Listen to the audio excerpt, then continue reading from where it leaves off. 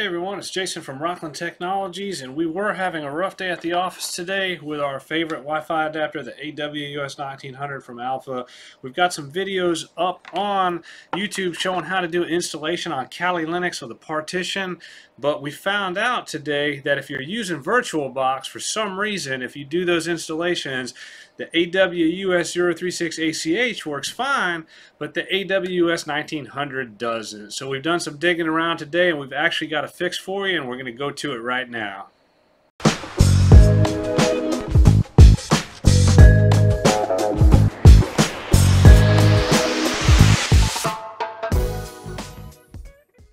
So the issue is you've got your AWUS1900 installed, but you don't have a wireless interface. And if you run iwconfig, nothing comes up on the screen.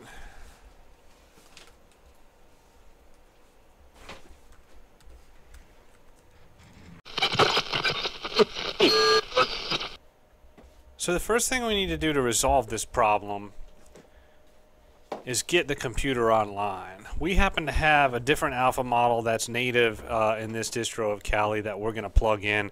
In your particular case, if you don't have any Wi-Fi cards that are already detected in Kali, you will need to hook up by Ethernet to run the following commands.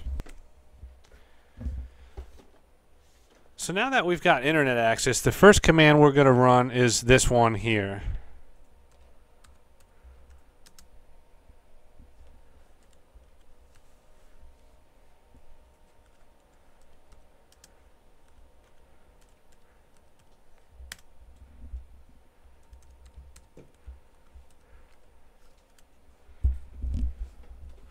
Now keep in mind, on our system, we've recently run these updates because we wanted to go ahead and make sure this fix worked. So your system may take a little while longer if you don't have the latest updates ready.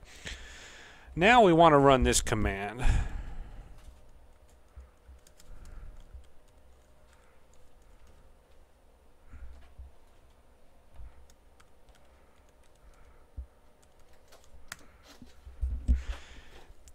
And this is the same situation. Because we've recently done this, ours completes quickly, yours will take longer as the upgrades commence.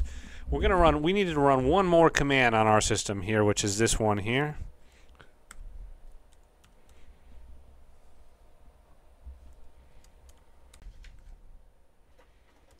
And again, we don't have any updates because we just completed running this. Your system may take anywhere from 15 to 45 minutes to complete all the updates depending on your internet speed. And once everything's complete, we need to run one final command to actually do the installation of the driver. Even though we already have the drivers on the system, for some reason in VirtualBox, the AWUS1900 isn't recognized. And again, in our case, because we've already installed the driver, you can see on our screen there that it says it's already the newest version.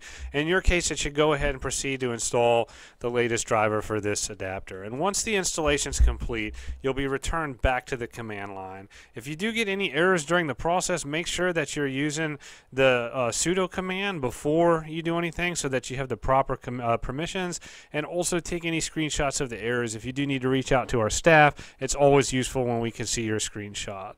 Now at this point, you should be able to plug in the AWUS1900. So we're going to go ahead and do that on the.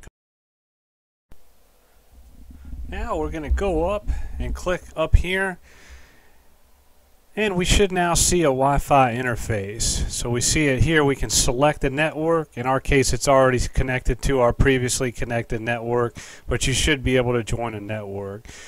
If you're not able to see one, we may need to go back into VirtualBox and enable the USB port, which we'll do right now. Back inside the VirtualBox environment, click on your Kali partition and then click Settings. Click on USB, and you should have the Realtek 802.11ac NIC checked off. If not, click the plus button to the right and select it from the list. Now it will appear with a check, and you can click OK.